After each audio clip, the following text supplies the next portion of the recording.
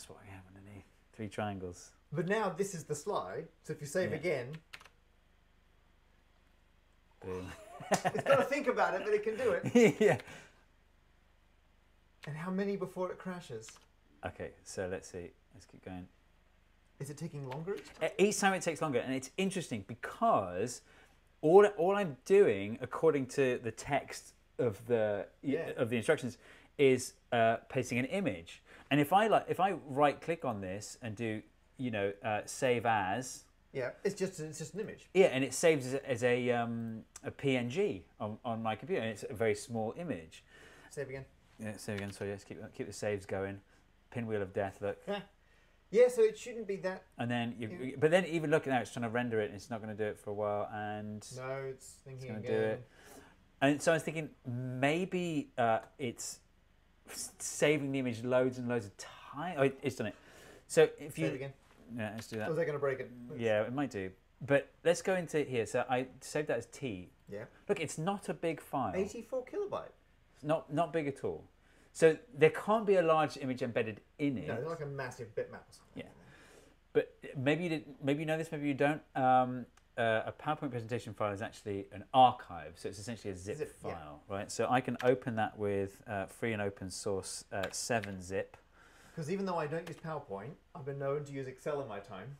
Yeah. And you can have some fun turning an Excel file back into a zip folder, messing around with the contents and putting it back. Yeah, exactly. So I'm going to use 7-zip to open the archive. So open archive. So you're opening this presentation right now as a zip file. Yeah, so we've got these subfolders in here. You go into PowerPoint presentation, media, and there's one image. One single image, and then it's repeated 3 times. .emf. Now, .emf is a weird file format. It's a mixture between a vector graphics and bitmap graphics. And so I can open this in Adobe Illustrator because it's vector graphics. And look at the size of it. It's 2 megabytes. But there's so much redundancy that you can compress. Zip it, it's tiny. Yeah, because it's literally just the same thing again and again and again. And so presumably the zipping algorithm is aware of all the recursion that's in there and it can zip it. But if I open it in Adobe Illustrator, you'll see where the complexity comes from. So look, if we look at the layers involved in this image, look, there's just sublayers. So every time there's 2 sublayers, but within each sublayer there's 2 sublayers because these are the triangles within triangles. Oh, right. So it's not just an image, it's this embedded layers in the file. And eventually you might get down to the actual... So that's why that's the complexity. Just because something's small doesn't mean it's not complex. Yeah. So so it's this complexity, and I've only opened one leg of it. Should we go and see if PowerPoint's finished with that most recent save? Oh! It wasn't. It crashed.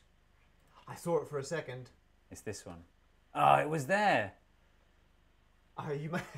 It's the saving gets really hard, but also the drawing of it gets really hard as well. I think we may. It was there for you saw. We'll get a slow-mo replay. It was there for a fraction of a second. With that most recent save. Yes, that's it. So we've got good. One more level. Try for one more? One more. Okay. Yeah. We might have to give up on this one. Yeah. Okay, so while Steve's restarting PowerPoint, we were considering doing the Sierpinski carpet, which is like the manga sponge squares. So you take a square and you take out the middle ninth, and then you repeat, which can be done in PowerPoint. So we'll leave that as a challenge for the viewer. Give it a go. You need the right version of PowerPoint. Well, I first did this a month ago. Worked fine. Yeah. And when we got together today, it stopped working. I had to downgrade. So if you're on Office 365, you need to make sure that you're on version 16.0.11328.20222. We'll put that, can you copy and paste that? We'll put that at the bottom of the screen. That's the version that seems to work. Yeah, and this is the command that you run to downgrade your version of Office. We'll put that in the description as well. and where to go within the file system to do that. And some videos, people think, would this be too much detail? No. If you want to watch the main video of Steve and I making fractals in PowerPoint, you can do that on my primary channel. Although to be fair, if you're watching this, you've probably watched that already. So, I don't know. While you're here, you can subscribe to my second channel. This is where I put all the videos which I think are too tedious or technical or potentially off topic to be of any interest to those mainstream losers who subscribe to my main channel. This is for you niche, dedicated people on the second channel.